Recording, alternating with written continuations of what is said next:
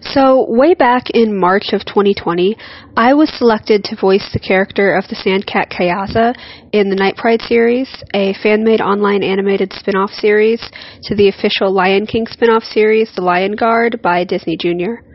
Honestly, when I was informed I'd gotten the voice part, I was ecstatic.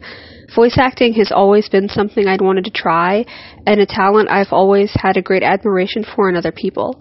I thought that getting this part would be an excellent opportunity to help hone my skills and perhaps open the door to eventually be hired on for other, bigger projects. As a longtime Tribble of Doom fan, this opportunity was a dream come true for me.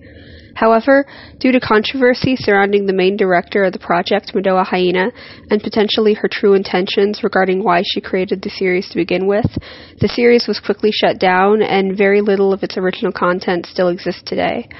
I've linked links and screenshots to YouTubers who've cataloged the specifics of these controversies in far better detail and more exhausting detail than I ever could, and frankly have the level of insider knowledge to go about doing. So if you'd like to check those channels out, you're welcome to in the links below.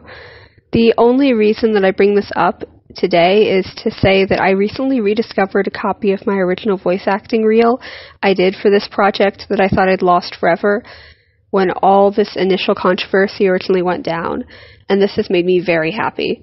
I genuinely believe that the Scrap Night Pride project was a true work of artistic heart and brilliance, created by fans for fans, and it had had the opportunity to see the light of day.